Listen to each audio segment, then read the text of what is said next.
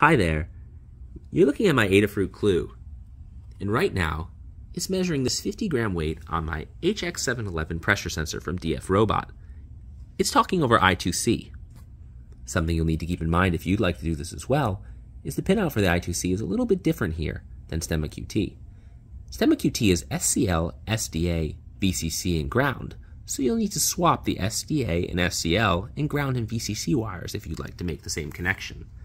I did it here with my little wiring job connecting a bunch of different wires together. I didn't have an exact match for the Stemma QT to I2c, so I had to make do.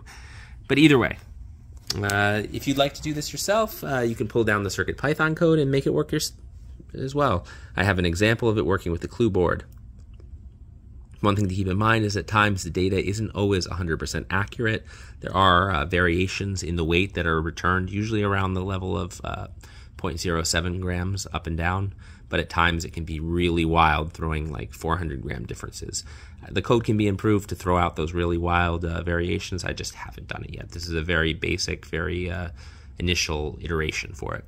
Now, the Clue board itself has these two buttons, and I've programmed them to do two different things for the purposes of this scale.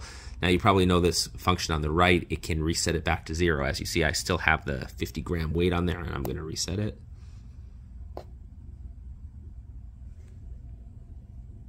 One second.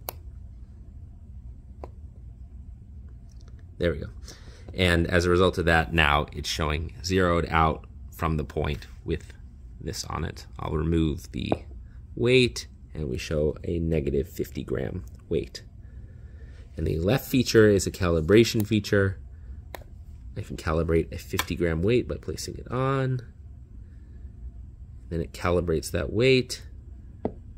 And of course, we're zeroed out to have the 50-gram weight on there. So currently it's showing 0, but I can remove the weight. I can zero it out again, and then place the weight back on, and you can see it's once again showing 50. So it's pretty cool. It can control it over I2c. The code needs to be improved to throw out the crazy numbers, but for the most part it's working really well, and I like it. It fulfills my needs. I'm planning on using it for all sorts of fun little projects, like being able to monitor over time and watch a graph of perhaps the evaporation of a liquid.